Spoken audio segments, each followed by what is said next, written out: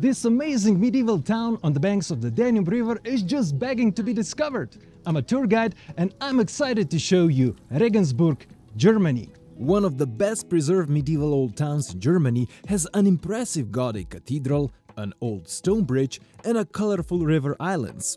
No wonder that Regensburg's rich cultural and architectural heritage is part of a UNESCO World Heritage Sites. Rich history dates over 2 millennia as the ancient Romans founded the city on a confluence of 3 rivers. Around the old town, you can still find visible Roman remains incorporated in later buildings. But it is Regensburg's 11th and 13th century architecture that defines the character of the old town. Colorful medieval buildings are housing traditional and modern shops, restaurants, hotels and apartments as many people still live in the old town. Most of the narrow cobbled streets are reserved for pedestrians only and they offer a pleasant stroll and a great shopping experience. Streets will take you to beautiful squares and charming little places with beer gardens, fountains and bars surrounded by historic buildings. Along the way, you will also see numerous churches and other significant buildings as Regensburg was one of the major centers of the Holy Roman Empire that lasted over 1000 years. Regensburg's economic growth in the Middle Ages was driven by its strategic location as a trading hub along the busy Danube River. This prosperity led to the emergence of a wealthy class of merchants and traders known as the Patricians. This wealthy class of merchants wanted to demonstrate their wealth and status and also needed more security. That is why patricians built towering townhouses designed as a multi-story residential buildings combining living quarters with defensive features. The patrician families inhabited the upper floors, while the lower levels often served as a storage for goods or as a workshop. The height and grandeur of the patricians' towers served as symbols of the family's wealth, power and influence, so each patrician family tried to outdo the others, resulting in a collection of tower houses throughout Regensburg's old town. As Regensburg played a significant role in the Holy Roman Empire that united German nations, its town hall was often used as a venue for discussing important matters of the empire.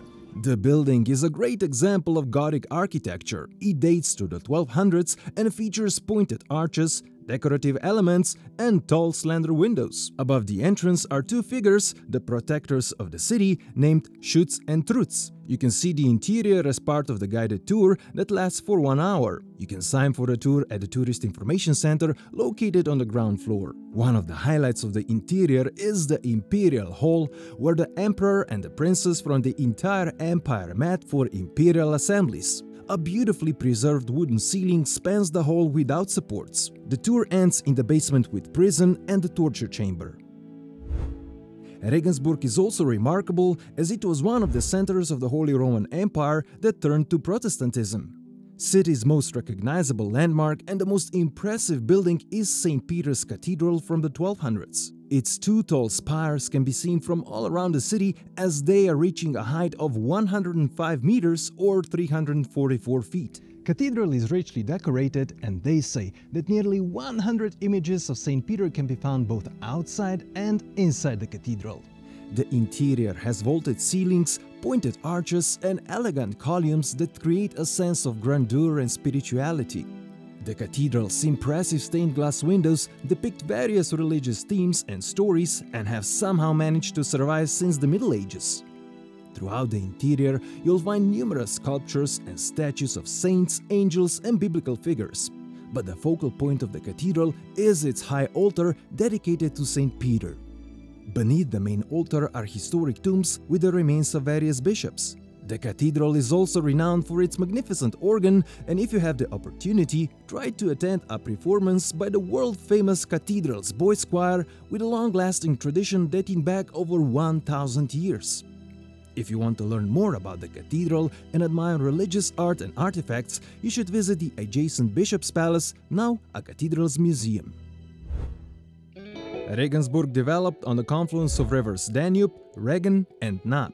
Along the banks of the Danube are now parks and scenic riverside promenades perfect for a leisurely stroll, offering beautiful views. Several companies offer sightseeing cruises or even dinner cruises, allowing you to relax and soak in the views. The Danube was the main trading route in this part of Europe, and thanks to this river, Regensburg has become a prosperous trading hub. One of the most important commodities in the region was salt, which was valuable for preserving food and was widely used in various industries.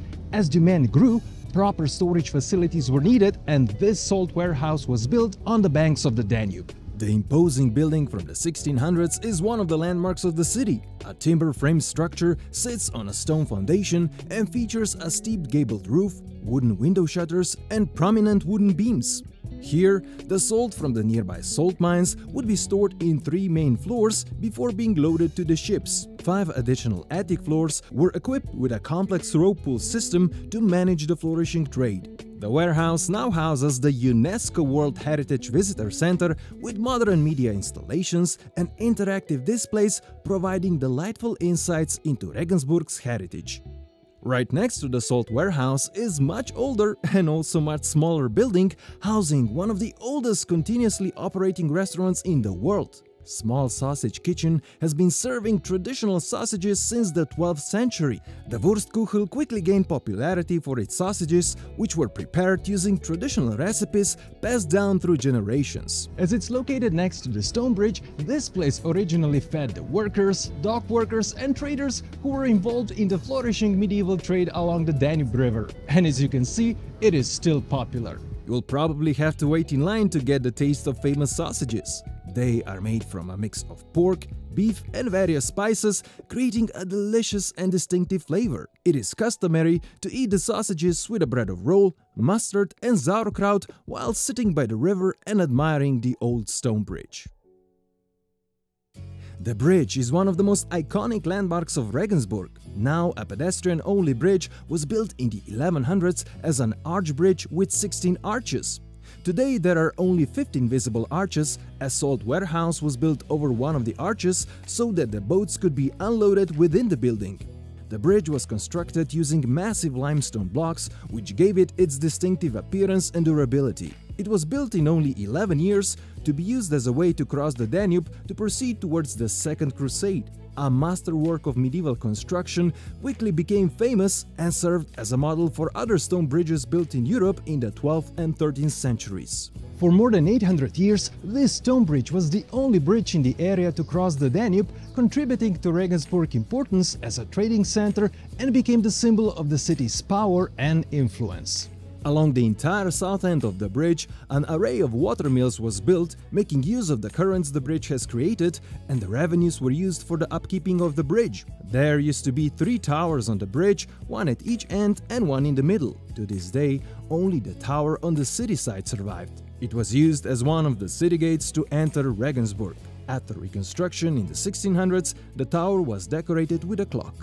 For about 900 years, Stone Bridge connects Regensburg Old Town and large Danube River islands. On one of them is a neighborhood of Stadtamhof that used to be a separate medieval town with history dating back more than a millennia. Its exceptional river island location is striking, but Stadtamhof had to endure a lot, especially in the times of war, and was repeatedly destroyed. The bridge leads you straight to the main street that resembles a square. It is lined with beautiful houses and is full of cozy cafes and restaurants, small shops and handcraft businesses. Along the banks of the island, you'll find walking paths and picturesque corners. On hot summer days, you will even see people swimming in the river. Here is also a medieval hospital complex from the 1200s with a church. It was strategically built just outside the city walls, serving as a specialized plague hospital.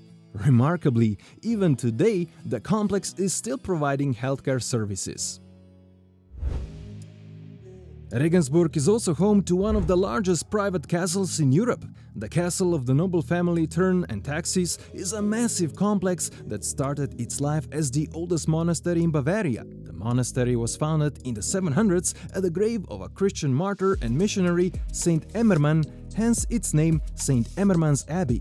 Over time, the abbey complex grew with cloisters, chapels and other buildings. Its most impressive building is St. Eemmerman's Basilica, known for its Gothic architecture and impressive Baroque interior with intricate artwork, frescoes and sculptures.